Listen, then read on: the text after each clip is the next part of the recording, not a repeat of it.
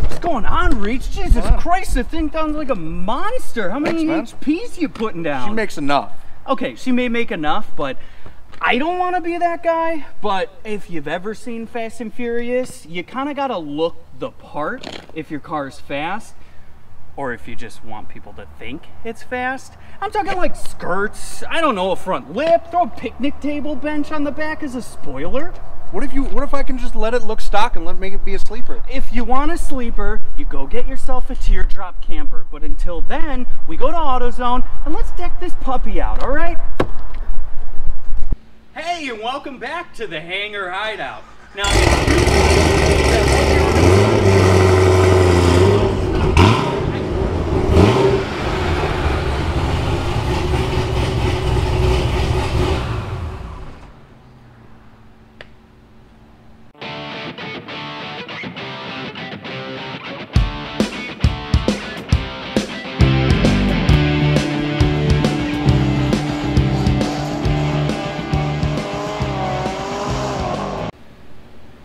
well, welcome back, I guess. Before I was so rudely interrupted, what I was trying to say was, if you think we're going to AutoZone to deck this C7 out, you've been madly mistaken. But before we get to the highlight of the show, there's one thing I do want to go over. And that's if you have a beautiful car like this, it's a sin to keep it this dirty. And don't you worry, the owner will be reprimanded. Why? Why do you think I brought it here? Now let's get back to what we actually brought this car here for, which does not include me washing it.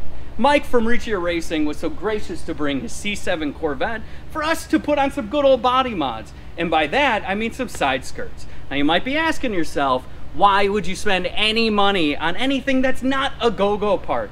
And for that, I have one thing to say to you. Supercharger, check. Full exhaust, check. Drag radials, check. All right, well now we know that this car's already fast, so the next obvious step is to make it look the part. Because if your car's sitting and no one's hearing it, we want people to know you're packing HPs. So let's get to work. Should have her done in 5 minutes. With doing body modifications, you want to do them right. And part of that doing right is making sure, like we said, having the right parts, but also you don't want to do it wrong. When you have a high horsepower car, you get to show off the car. It's kind of the mentality of being the clean look versus dirty. So one of the things that I actually agree on Mike with is we start to modify the body of the car once you have and can prove the horsepower down on the ground. Hey Dills, I gotta stop you right there, bud. We don't need that much preparation. Honestly, I got this thing in about 30 seconds, and I gotta tell you, aerodynamics are pretty good. I don't mind the breeze either, but good work, guys. See you next week. I'm not gonna lie, I kind of like the breeze this gives off too. Is he always this stupid?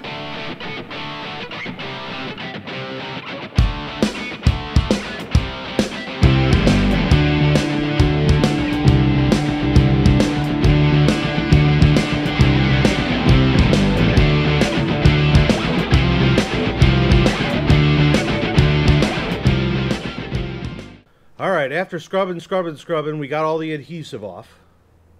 Keep your booger away from me. Now for Dr. Dill's tip of the day. Now for Dr. Dill's tip of the day with my assistant Bob. You got to make sure that you measure twice, drill once. Thanks, Bob.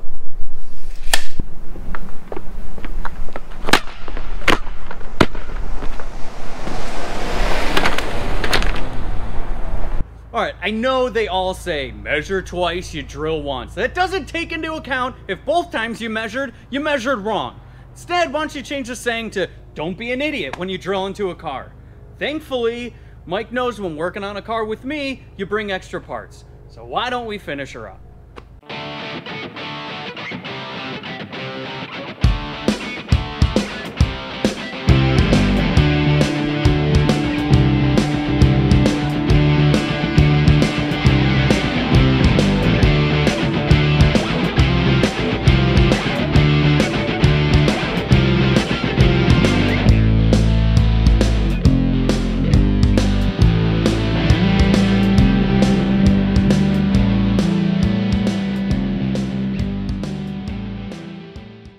All right, that's all she wrote, and it wasn't too bad of a job. I think she looks great, and now when this car's not running, I can actually tell she's packing some HPs. I wanted to thank you guys for coming out to the hangar with us. Don't forget, if you like what you saw, like and subscribe. And as always, thank you guys for hiding out with us.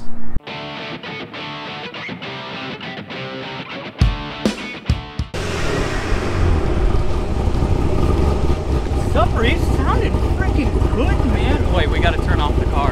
Oh, yep. No! You fucking dirty car! I'm Dr. Dill's tip of the day with my assistant Bob. Gotta make sure. Assistant too, you know. Idiot. Idiot. Woo! That's got just silent.